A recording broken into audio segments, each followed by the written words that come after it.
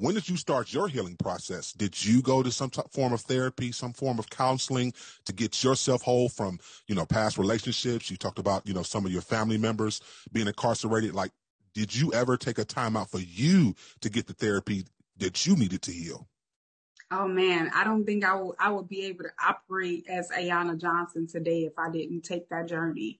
Mm-hmm. And I tell people how important that is. Like, I think we live in like a world of like, gotta go get it, gotta go make it happen, gotta go, everything is like microwave. But I really consecrated myself for like 3 years during the time I was in college and told myself like, yeah, you got a lot of stuff that you need to work with. So absolutely, I worked with a therapist, but I was very intentional also about like waking up in the morning, going into my closet and like meeting God there, crying out to him, trying to understand my identity.